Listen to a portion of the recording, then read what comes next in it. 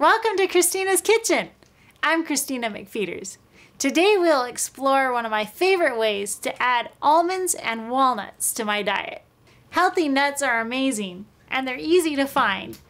You can find raw nuts, usually near the produce section of your grocery store, or if they're not there, you can often find them in the baking aisle. Walnuts taste the best if they're lightly toasted.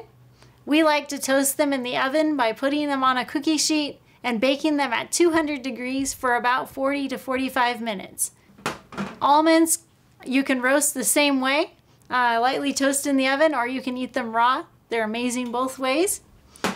What we're gonna make today is one of my favorite desserts, and it's so simple and easy, you'll want to make it too. Here we have medjool dates. They're one of the really soft, juicy, sweet dates. We're going to take the pit out of it and turn it inside out. Put a walnut or an almond inside it. Roll it up. Pinch it closed. And then roll it in coconut. It's ready to eat.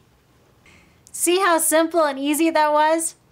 And it's so delicious, yet so full of amazing nutrition to help a healthy brain, a healthy heart, prevent heart disease, all through a simple, amazing dessert. Be sure and try this at home.